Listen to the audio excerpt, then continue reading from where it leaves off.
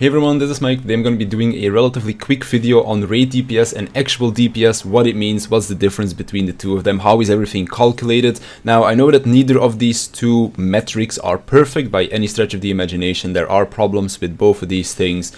But I still wanted to use them to clarify something that I said in yesterday's video. At the beginning of the Bard video, I mentioned that the Bard buffs actually made it pretty well, and that now Bard is in a really good spot in terms of where it fits in the ranged role, because the ranged role as a whole is very well balanced in between itself. Yes, the ranged physical DPS are still lacking a little bit when you compare it to the rest of the DPSs out there, but the role itself, within itself, the three jobs that are in there are very well balanced. And even though I said that, even though I mentioned that at the start of yesterday's video, there were still a few people in the comments complaining that Bard was too weak and that Machinist was OP compared to the other DPSs, and they also showed me a couple of logs to say, look at this DPS, Machinist is doing so much more. But the problem was that they were looking at actual DPS and not rDPS, and if you don't look at rDPS, you are missing quite a bit of the picture.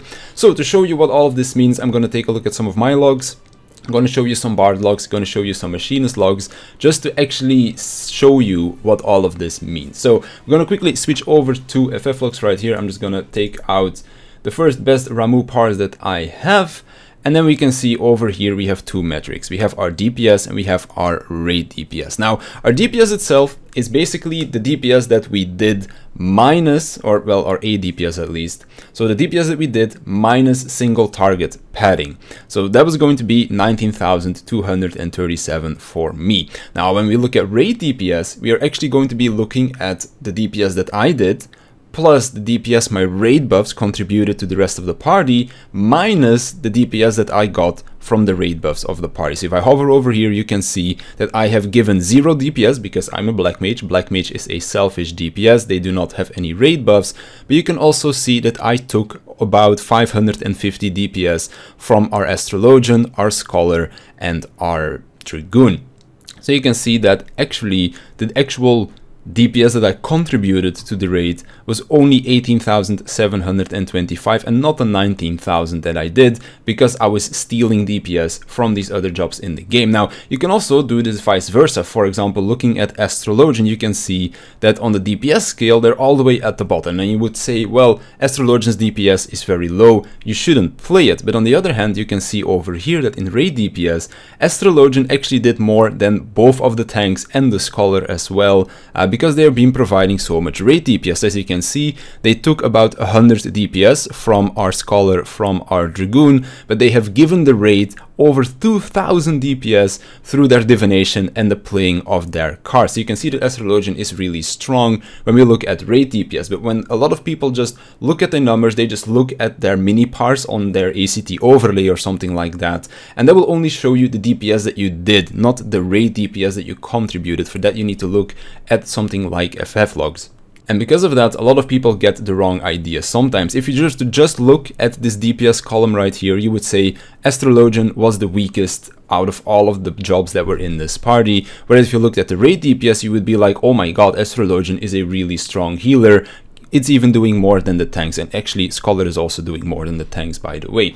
So just to show you this again, I'm going to go into statistics real quick. Well, first let's go to rankings and then show you this as well. So we're going to go to our Bard, and then I'm just gonna, let's just pick Ramu again for consistency's sake. So you can see that the normal, well, the best DPS output of Bard, well, not the best DPS output, but the highest raid DPS is going to be 18,600, but you can see that their actual DPS was only 17,400. That's about a 1,000 DPS difference. So a lot of people would be like, well, 17k, well, 17.5k, not super high, but then when you look over at this column right here, 18k, that's quite a bit. So I'm just going to go again, going to do the exact same thing, and this time we're going to go to Machinist. Over, where is it? There it is. So you can see that again, Machinist raid DPS 18,600, which is about the same as Bard. It's literally what is it, like a 3 DPS difference when we look at the rank ones specifically. And then when we look at actual DPS, our Machinist was doing 19,000. So if you were to compare the 17.5 from Bard to the 19,000 of Machinist, you would be like, wow, this Machinist itself is way stronger than Bard just looking at the rank 1 parses. But when we look at the rDPS, you can see that there's almost no difference in between these two jobs. I'm just going to very quickly open up the logs of these two as well. And you can see right here that our Bard took about 500 DPS from the rest of their party, from, again, Astrologian, Scholar, the Summoner, Devotion, and then also the Battle Litany from Dragoon, but they also provided 1,760 DPS through Battle Voice and their 3 songs. Now, if I were to go look at this Machinist again, you can see that they took about 400 DPS from the rest of the party, from Emboldened, Chain Stratagem, and Battle Litany, but they gave nothing in return, and that is why their rDPS is going to be quite a bit lower than what our Bard was doing over here. Or well, at least their rDPS is going to be about the same than what the Bard was doing here. It's a lot lower than their actual DPS output. So that's why it's very important to look at both of these metrics. It's important to look at both the rDPS as well as the actual DPS, as just the DPS number that you see on your mini parts on your ACT is not going to be showing you the whole picture. rDPS is also important. Look at what was given from other party members. Look what you gave to the rest of your party as well.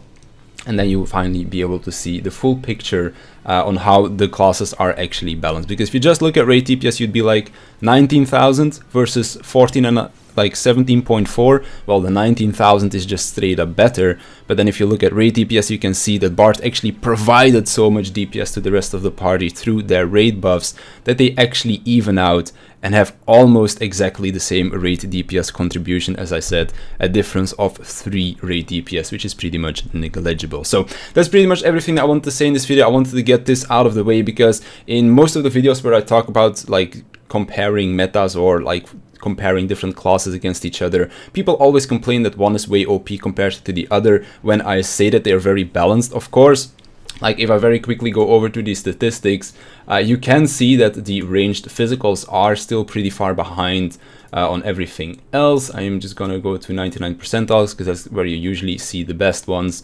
As you can see right here, the 3 ranged physicals are still sitting at the bottom, whereas for example Black Mage and Samurai are comfortably sitting at the top. So I would like to see the ranged physicals gain at least like a good 500 DPS boost or something, and that would make them a whole lot better already, because I do think that they're kind of in a bad spot. But when we look at the ranged physical as a role in itself and look at the comparison between the 3 jobs, there is less than just a little bit more than a 200 rDPS difference, which definitely is not all that bad, all things considered. So consider rDPS as well when you make comparisons. Don't just look at the DPS that people are doing, the actual DPS that they are doing, as that does not paint the whole picture, and also takes into account raids buff that they were given, and not just the ones that they were giving to the rest of the party as well, because that way selfish DPSs are always going to look a whole lot better than raid buffing jobs. So that's pretty much all I wanted to talk about in this video. I want to thank you for watching. I want to thank my Patreons for supporting me,